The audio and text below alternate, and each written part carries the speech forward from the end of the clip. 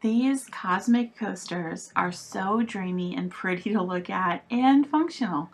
They're heat resistant with a special glaze that I add, so I want to take you on this journey. You can definitely create this in a weekend, no problem. And it's quite simple. The most important thing that you grab is some kind of sealant. I'm going to use triple thick brilliant brush on glass glaze, or a resin would also work. Look at how dreamy they are. Let me show you how to get this look. Okay, these are the basic supplies you're going to need. A basic 4-inch ceramic tile, totally clean. And you're going to want your glaze. We'll use that later. And a brush or a disposable film brush will work to apply. And we're going to use alcohol blending solution. That is key for the overall look. And this tool, this is a blower tool. It helps move the alcohol ink around. And then you need alcohol ink, and you can choose whatever kind you like, whatever brand you want. You can even just do a single color. I am going to do about 3 colors. And I'm choosing to use pearls, and those have a little mixing bead in them, which means I just need to shake them up before I use them. But you can use any kind. You can use original regular alcohol ink too. So the first thing to do is put a float of blending solution. You saw me squeeze that larger bottle on top of just a clear solution. And that's important for this particular look. And then I'm shaking up the pearl alcohol inks and just dripping on a few colors. These alcohol ink bottles have a little eyedropper type top, so you can just squeeze out, you have control over that. You can just squeeze out a little drop at a time. So I'm putting a few colors on, and they are floating over top of that clear blending solution. And look at how the color moves all by itself. But now I'm going to use that that blower tool to puff air, and it moves the color around. I can blend them into each other, and I love the very edges, how the color gets really soft and dreamy like. So I'm just squeezing the bulbous part of this air blower, and as I let go, it pushes the air. And then you can add more colors if you like. I just love playing with alcohol ink. You can never make the same thing twice. It's so fun to watch the colors change and move. Now notice this time it's not moving as much or blending as much. So that's because my alcohol blending solution had already dried. So I'm just going to put on a couple more drops of that, and it sort of reactivates the color and allows it to move again. I love how when these colors meet, I'm getting that really pretty, almost navy blue color. And I'm making sure to move the blower around from all sides to get, so you can push the color from every direction. Oh my gosh, that blue color is so pretty. Ah. Okay, and you see I'm doing short, quick bursts of air, but you can also do slow squeezes, and then also from different directions, and it gives you a different look each time. It's also safer to use the blower tool because you're not getting your mouth and nose near the tile itself, because the alcohol, I mean, there are fumes involved here, there's chemicals. You don't really want to be smelling this. And if you're sensitive to that kind of stuff, you're going to want to do this in a ventilated area. Okay, so now we're just going to repeat the process. I've put on a float of the blending solution, and now this time, instead of dripping on, I'm sort of moving my hand back and forth as I squeeze the bottle to add the alcohol ink. So let's try moving the color around with the blower with just one color. Oh, see right there how I got that soft diffusion of color? Oh, and right down there, that soft diffusion of color. I really like how dreamy that looks. That's just a personal preference. You get to, this is your project, and you get to make it look however you want. See how I'm adding the color in a different method this time? Sort of moving the bottle as I squeeze it, sort of getting like these little strips of color. And now I'm sort of blowing after each addition of color. I love look at how the purple and the blue are meeting and getting that different look. Now this color is a gold mixative, and it has actually metallic mixed into it. And actually in person it's very pretty and sparkly. I liked that. But of the two different looks, I kind of like the dreamier one without the metallic. So at this point I really wasn't sure which direction I was going to go. So I'm just going to set it aside and move forward.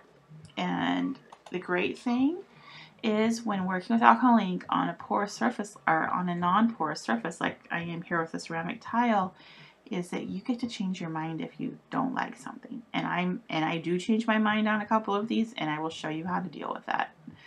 It's actually really easy.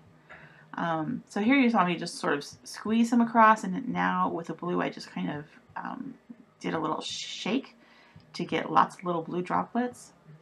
And here I'm doing a slow squeeze, so I get a longer puff of air. Isn't that cool? So very different look. So even if I were to stop right now, look at my 3 tiles. They're totally different looking. So this is a really great time in this project to sort of be experimenting and deciding which look you're liking.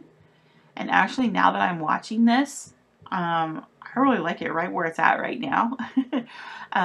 But in the moment, it's so fun, you can't help but keep playing. So here I add some more blue. See, I'm doing it sort of in a strip like that. It's almost like a comet. That's what it looks like to me. So cool. I just love watching the colors move. As you add a color on top of a color, the new color that you introduce always wants to make room for itself by pushing out the other colors. It's so unique compared to like using painter or a different kind of ink. Alcohol ink is a unique kind of media that it's just amazing to play with, and like I say, it's so fun. So you can achieve looks like this on anything that is a non-porous surface, so glass, plastic, ceramic, that kind of thing. You can also use alcohol ink to dye. So you can dye sand and glitter, wax candles, resin. So take a close look at this one. Look at how my color sort of separated into these little speckles. The reason that happened is I was using alcohol pearl and I didn't mix it for that one. I didn't shake up the bottle well enough. And so the little mica kind of broke apart. And I didn't like that, so to clean it, my mistake, or to start over, I just squeezed some of that blending solution, the first thing I used, over top and wipe it away. So that's how you get a free little do-over. And now I squeeze some more on top, and now I'm shaking up the bottle really well and starting fresh. So this time I'm putting a whole bunch of blue on and shake up the bottles really well. You only really need to shake the alcohol ink bottles that have a mica or pearl. So things like the Alchemy, the Mixatives, and the Pearl brands of alcohol ink are the ones that you're going to have to shake. Regular alcohol ink that doesn't have any kind of mica in it, you don't even have to shake at all. But it won't hurt if you do. Oh, this color combo was really pretty before I put the pink in. A very pretty color. I think blue, purple, and green would be gorgeous as well.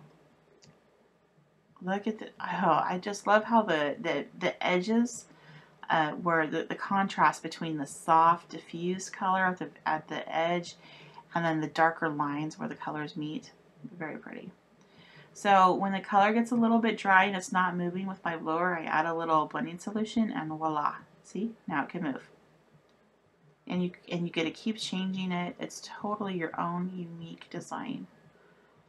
This would make this set of coasters is great. You can customize it to be the colors of your decor or whatever aesthetic that you're going for. You can make it make a set as a gift. And match somebody else's, if you know their favorite colors or the colors of their home, really, really fun. So I've decided I like the two without the metallic in them, so I'm just going to do over the two that I put metallic on. So simply a paper towel and blending solution to clean it up and start fresh.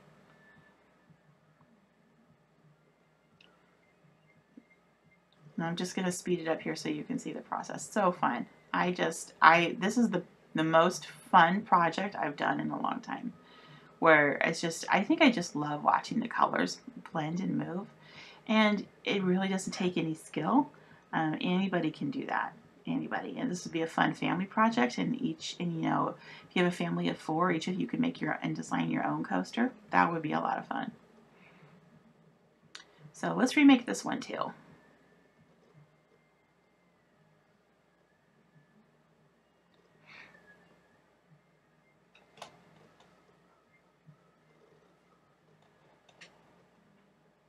Look at the soft, dreamy colors. This is why I end up calling this one, I named this the Cosmic Coaster Set, because of how dreamy and diffuse the colors are. Oh my gosh, wouldn't it be pretty to do like shades of teal and blue and green and sort of do an underwater look? You could even get put bubbles, like clear little bubbles with outlined rims. The technique for doing that would be to put some of that blending solution into a squirt bottle and squirt it on, and you would get these little bubble-like creations on top. Okay, so here's my 4 coasters with the color on them. And I'm going to use some triple thick now. I'm going to put it on with a paintbrush, but you could use a disposable film brush. And I do want metallic, so I'm going to add gold leafing. And I'm going to do that in the same step here. So I'm going to shake up my triple thick glaze and pour on just a little bit in the center of one of the tiles. And I'm going to use my brush and gently move that solution around. It comes out kind of creamy looking, but it will dry totally clear. And I'm just going to put a nice thin coat over the whole entire tile. I say thin, but the product itself is actually really thick. But I just mean you don't want to put too much on your tile because it is self-leveling and it's just going to squeeze out over the edges. And then for the gold leafing, once I have a first little layer of the triple thick gloss on there, I can just kind of set down a few pieces of gold leaf, and they just kind of want to settle into that wet, thick glaze. Then I'm going to use a glaze that's still on my brush and kind of tap that down so that I'm sort of setting the gold leaf in place.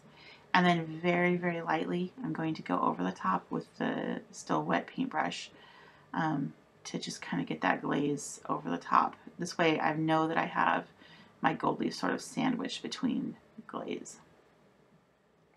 We'll actually go back over the top and glaze this a few more times. This is just the first layer where I add the gold leafing. Now notice that I am doing this on a mat. This is a glass mat that I'll be able to clean up later. If you do not have a glass mat, I suggest that for this step you do this over like a paper bag or some paper that you can throw away, because the glass finish here, the sealant is really thick and sticky, and it dries very hard, and it can be hard to get off of surfaces. So you want to protect your surface.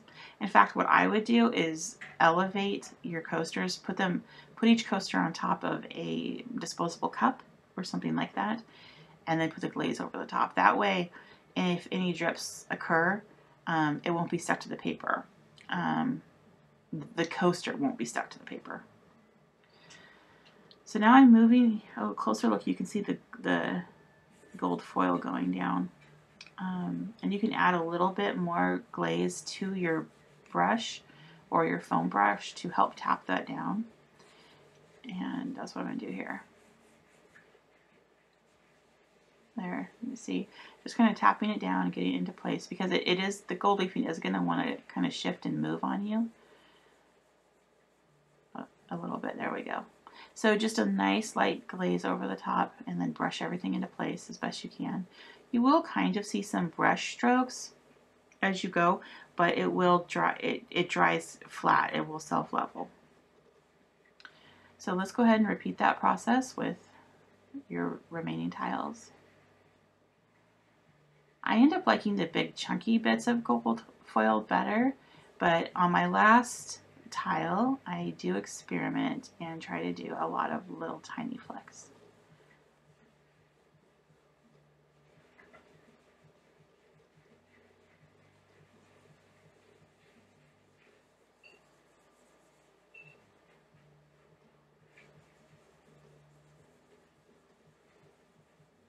Okay, and for the last tile, we're going to put on a squirt of the glaze, brush it across, and then the foil, to get it tiny, I kind of rub it between my fingers and let it fall and just let the brush move it around. I mean, it's kind of a nuggety kind of look, and I mean, I do like it, but in the end, if I could do it over, I would just do bigger chunks instead of all the little ones.